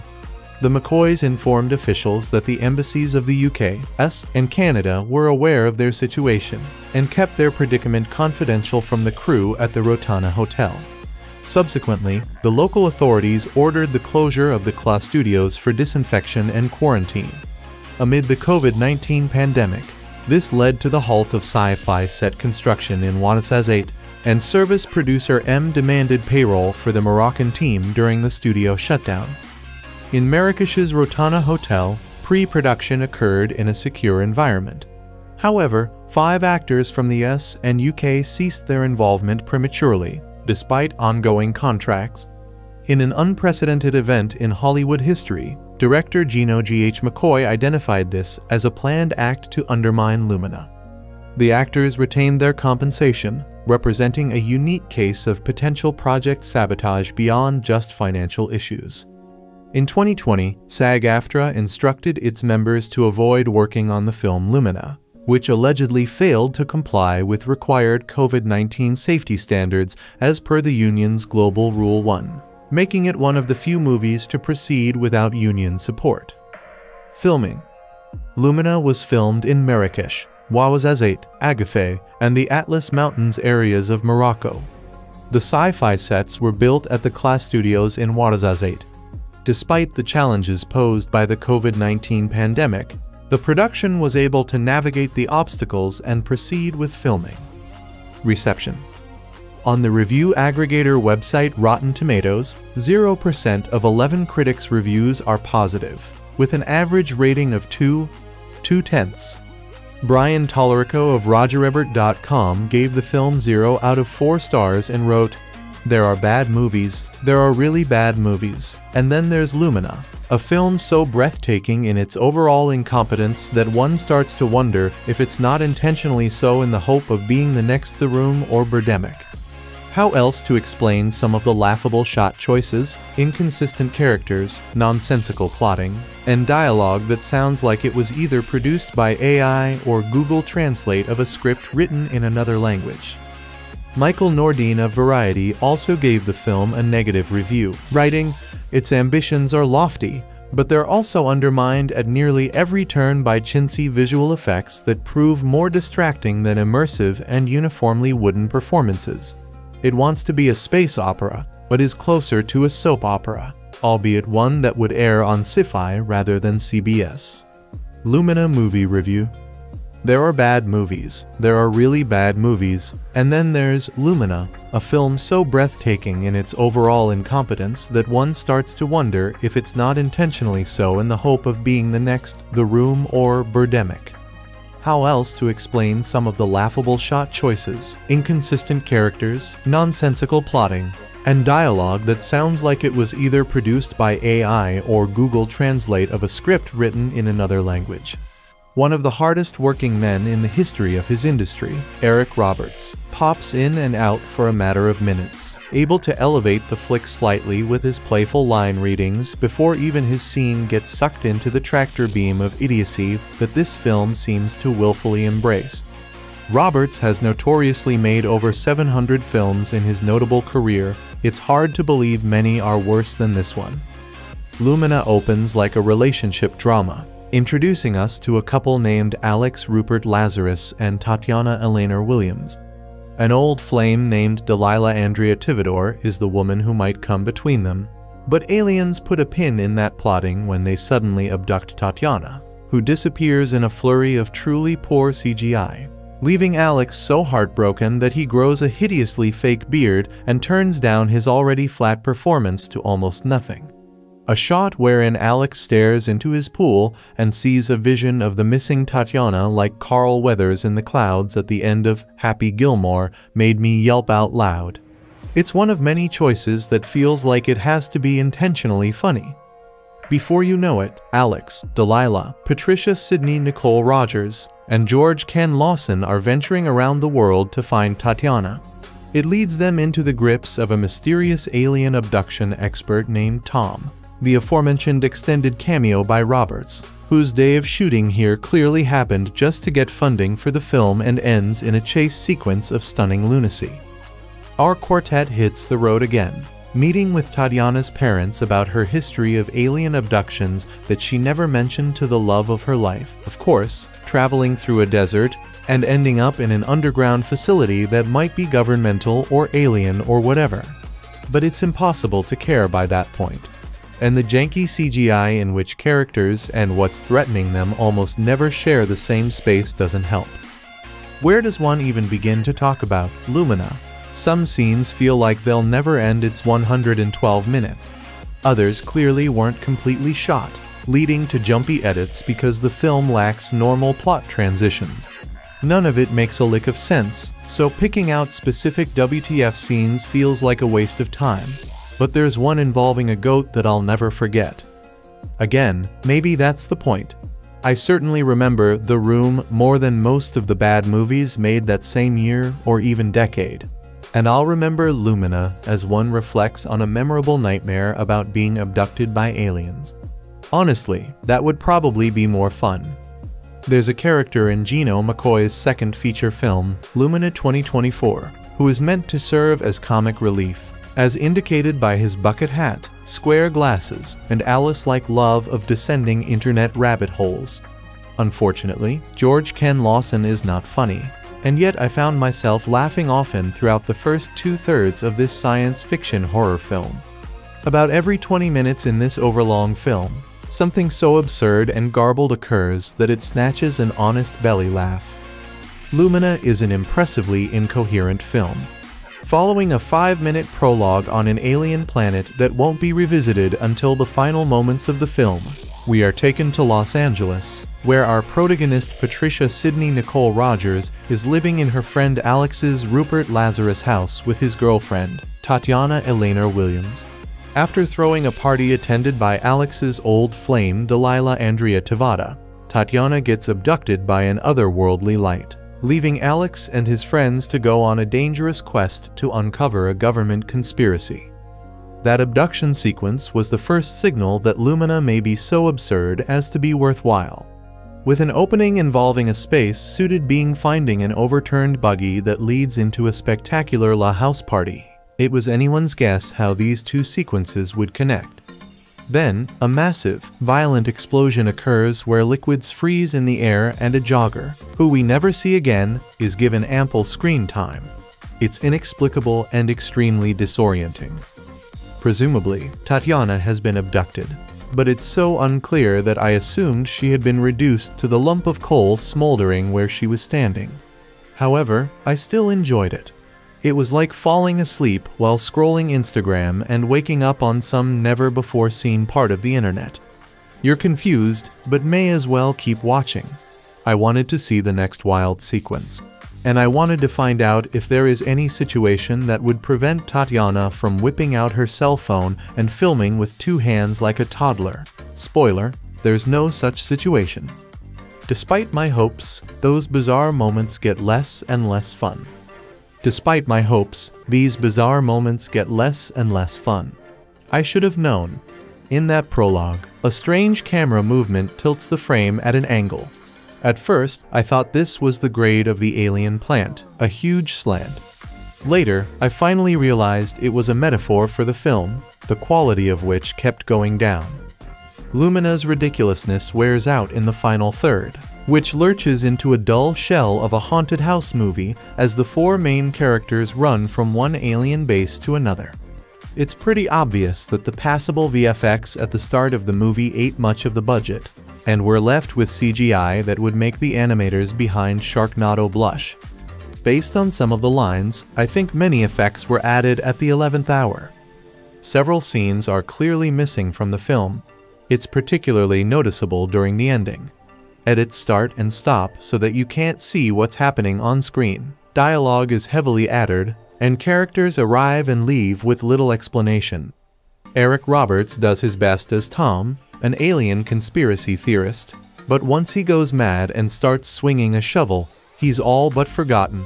The best B-movies still resolve their plots by the finale, but Lumina ends with a depressing thud and then cuts to an imagined scene of Tatiana and Alex kissing, set to a cheer-worthy love song. That closing song is actually pretty good. All the music in Lumina is. There's a scene of the gang trying to use an aux cord in an RV, but unexplained interference forces them to listen to the radio, which they also cannot shut off. Despite being annoyed initially, everyone in the vehicle slowly begins bobbing their heads and snapping their fingers until everyone is dancing. This lasts for over 2 minutes and George says, "Shazam that one." Other information about this film. There's ambition exceeding your grasp, and then there's Lumina, the brainchild of writer-director-producer Gino McKoy, who also wrote several songs appearing on the soundtrack. This alien abduction drama could have used more time on the mothership. The film itself can be likened to a low-flying spacecraft assembled from mismatched parts belonging to other, more fully realized sci-fi flicks.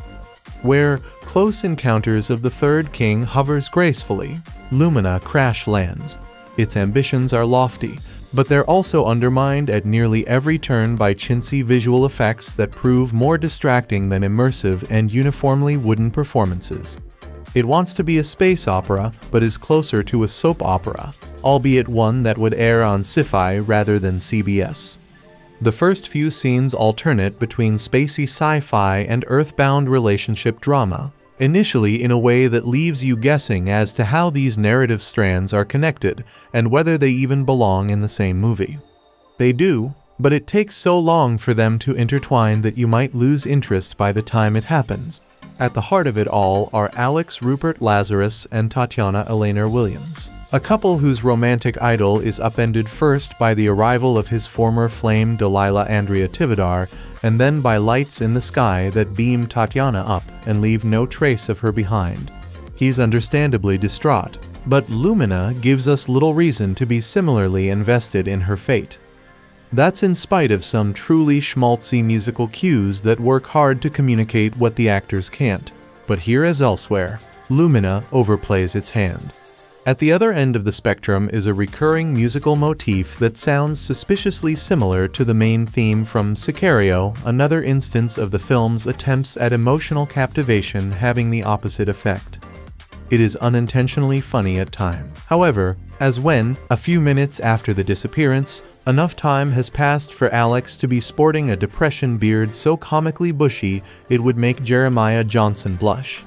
After receiving little help from the authorities, he decides to look for her himself, an ostensibly reasonable idea that Patricia and Delilah react to as though it's the worst plan they've ever heard, which in the conspiracy-laden world of Lumina, it may well be.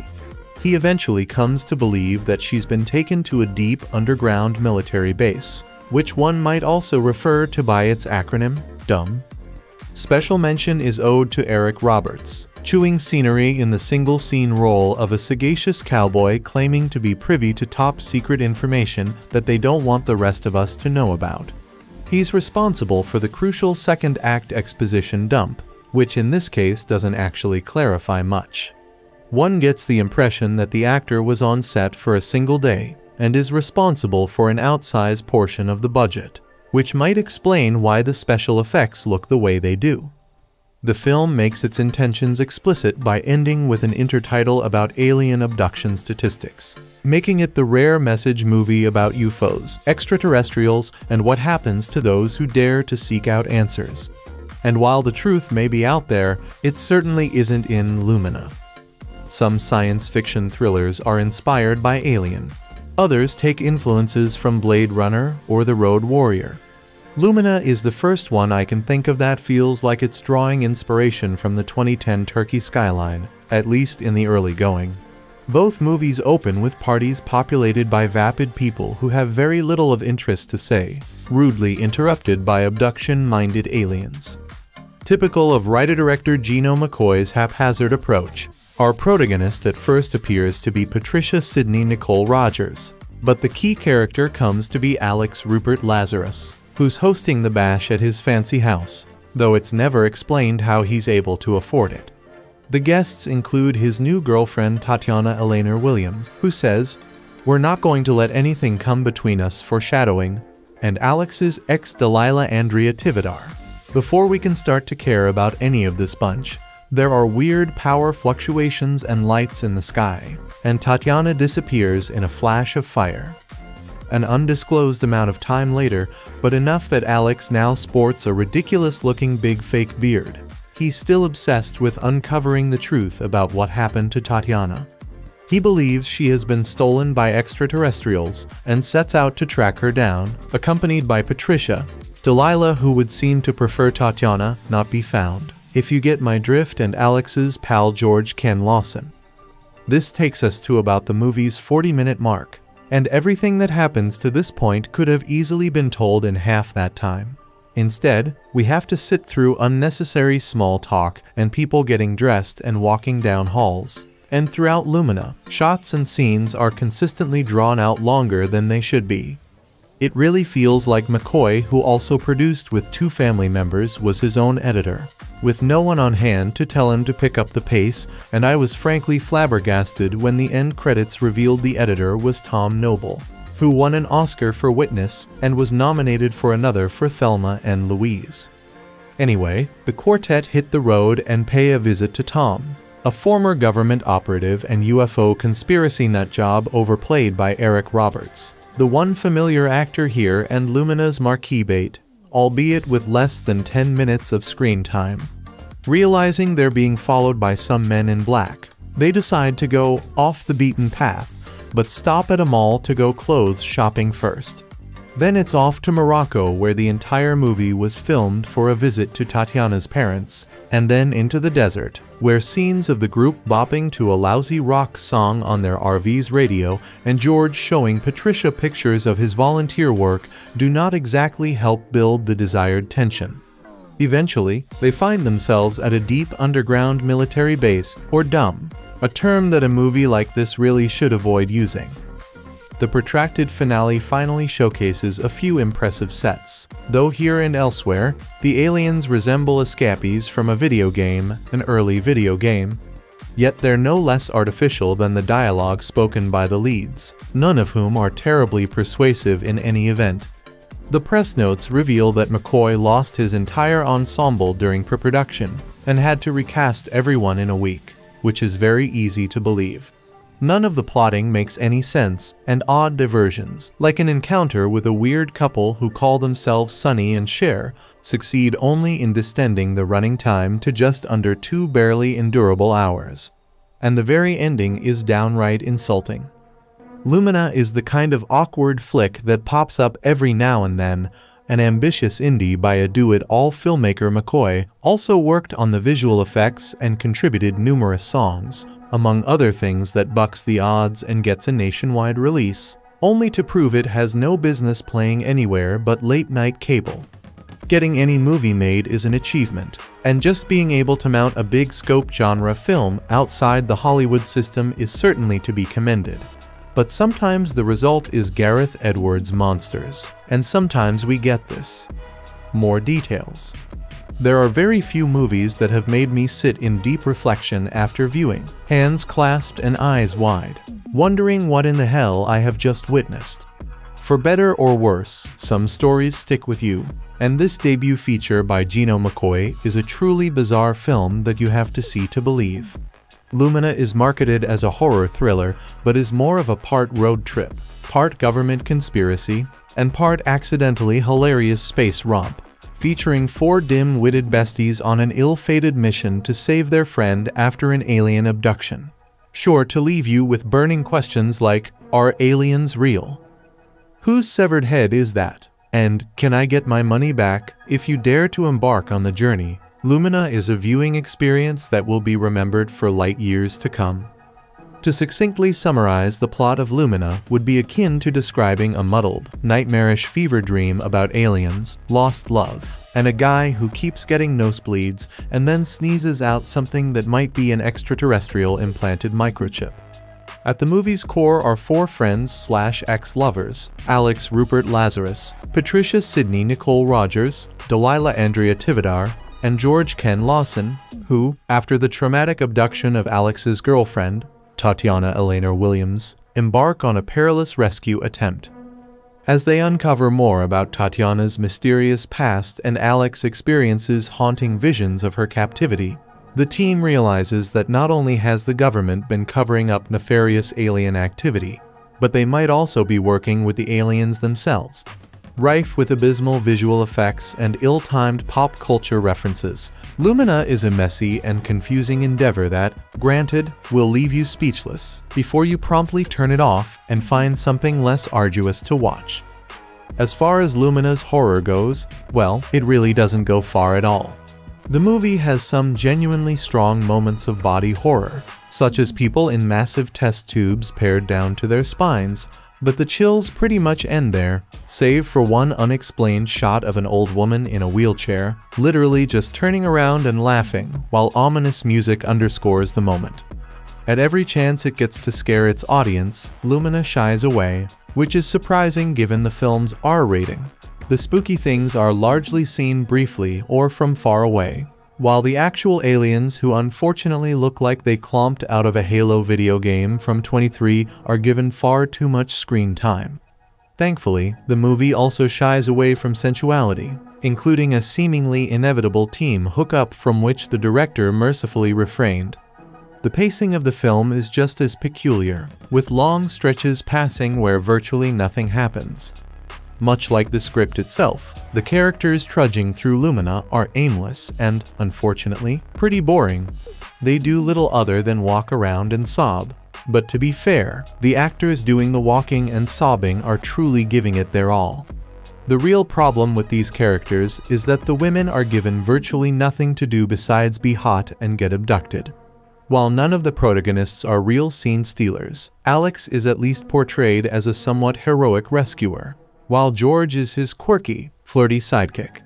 Meanwhile, Tatiana only gets a few minutes of screen time to hang out with her boyfriend before she disappears in a blinding flash of light, not before there's a gratuitous ass shot of her in a swimsuit. And Delilah and Patricia have no defining character traits except that Delilah is dying to win Alex back, and the always vaping Patricia is falling for George's weird charms. Even when Alex is describing Tatiana to the police after her disappearance, he gives some details, but then only describes her eyes as beautiful. The woman is missing. Alex, give the cops an eye color and let them do their jobs. If at any point in the film you forget to look at these women solely as objects, don't worry. Comic relief George is always ready with a vaguely sexist comment. When they enter a government facility to learn more about the abductions, he quips, "Okay ladies, time to lose the stilettos." And I'm not sure if it's more or less offensive that neither lady was, at the time, actually wearing stilettos. Later on, after a violent confrontation with an inexplicably cameoing Eric Roberts, the women can be seen shopping for new outfits because, as George reminds Patricia, her clothes are dirty, and she should probably take them off. Finally, in the movie's climax, there's potential for what could have at least been a half-hearted attempt at a girl power moment when the women are sent to create a diversion so that Alex and George can carry out the rescue. However, the moment culminates in Patricia and Delilah kind of just running away and hiding while the men fight the aliens and steal their weapons. While Lumina's male-centric rescue fantasy vibes are nothing new and certainly nothing surprising, they don't make the film any less of a disappointment. On a different note, to the credit of everyone involved, at no point will you know where Lumina is taking you.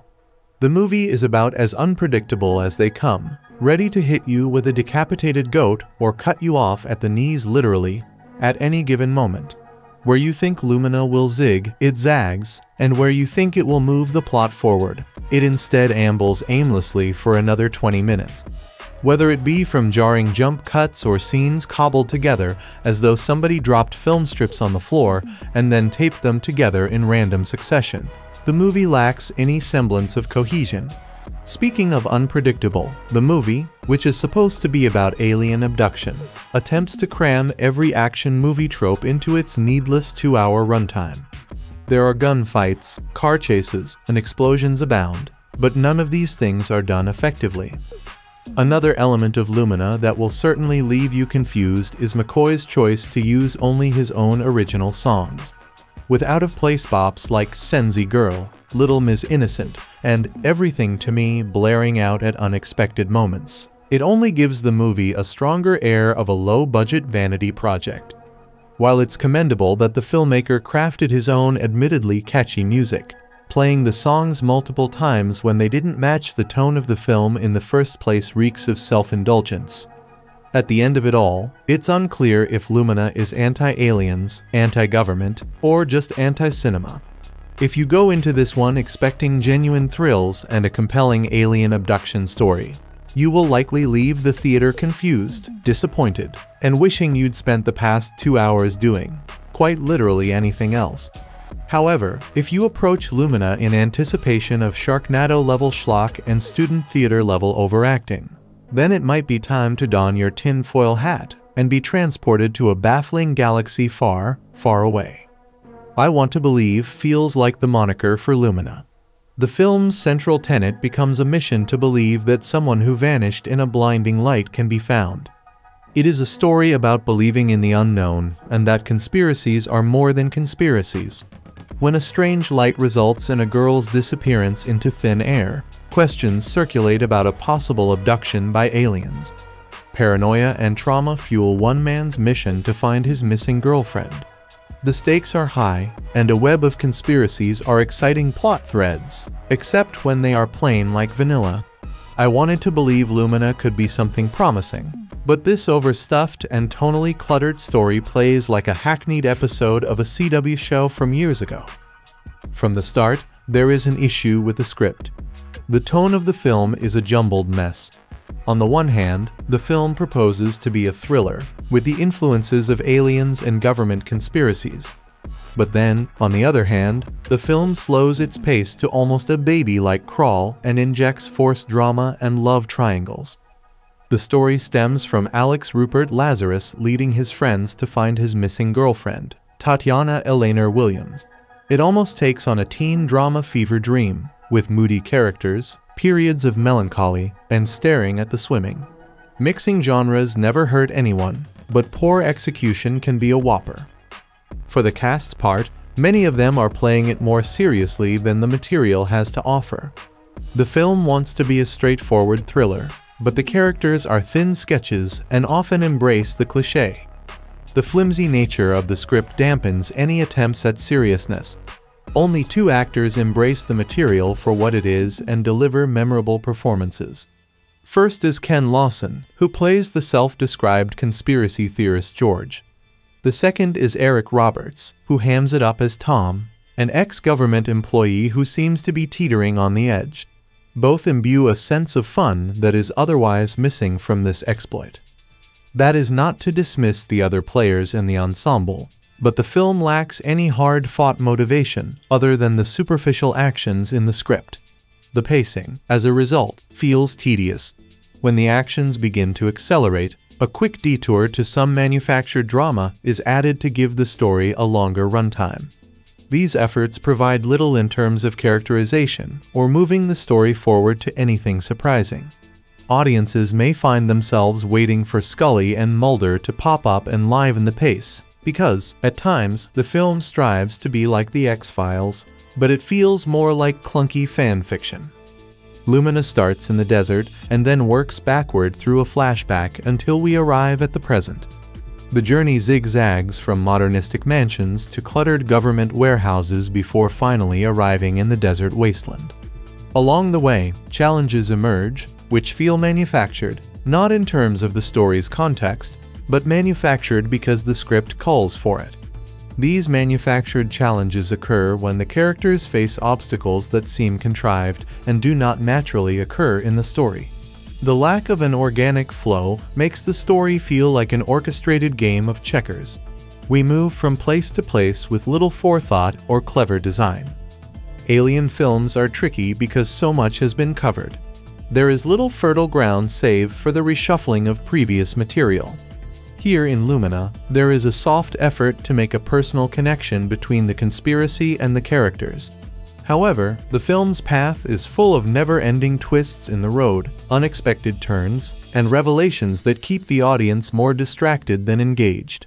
By the time the film ends, there is a feeling of being off balance caused by the rapid surprises and shifts in the narrative. The biggest challenge for Lumina is the scope of its ambitions.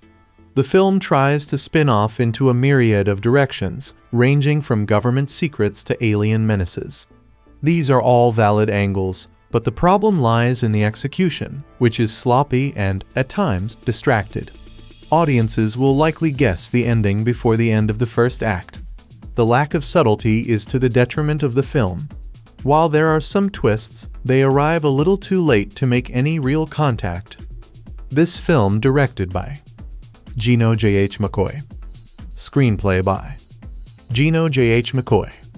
Produced by Gino J.H. McKoy, Lynda McKoy, David Seychell, Hudson McKoy. Starring Eric Roberts, Ken Lawson, Emily Hall, Rupert Lazarus, Elena Williams, Andrea Tivadar, Sydney Nicole Rogers. Cinematography Raquel Gallego, Larry Smith. Edited by Tom Noble. Music by Gino J.H. McKoy, Matthew Sargent. Production companies: Luminamovie LLC, Goldove Entertainment. Distributed by Goldove. Release date: July 12, 2024. Running time: 120 minutes. Country: United States. Languages: English, French, Arabic. So guys, this is the review of Luminamovie and some information about it. How do you like our today's video? Please let us know by commenting, and if you like this video, please like it.